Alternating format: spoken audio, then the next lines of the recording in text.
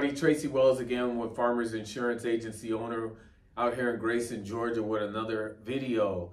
I'm going to just briefly talk to you about renter's insurance and one of the common questions that we get here, and that is how much should I cover my stuff for when I get a renter's policy. A lot of times people underestimate how much they actually own, and when you are insuring your belongings for a renter's policy, whether you're living in an apartment, a condo, townhouse, or you're renting a house, that's what you need to figure out how much in belongings you actually have. Most people will underestimate by a big time amount of how much they actually own, and that's what will always cause some problems when a claim comes around. So I always tell people to just go around and do an inventory on how much you actually have. Look in all your drawers, look in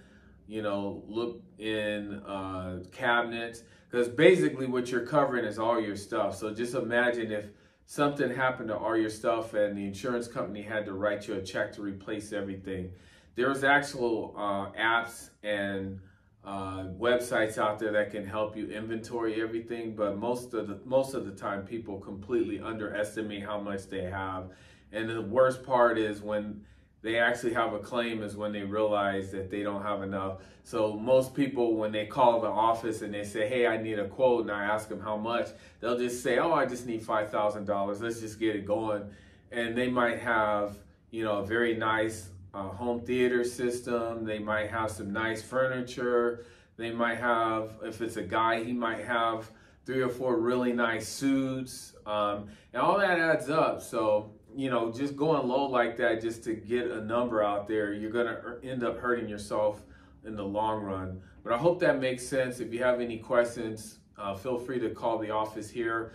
I'm a Georgia agent here, so the number here is 678-691-3438, or you can drop me an email at twells@farmersagent.com, or you can look me up on my website, which is tracywells.net, and Tracy is spelled Tracey.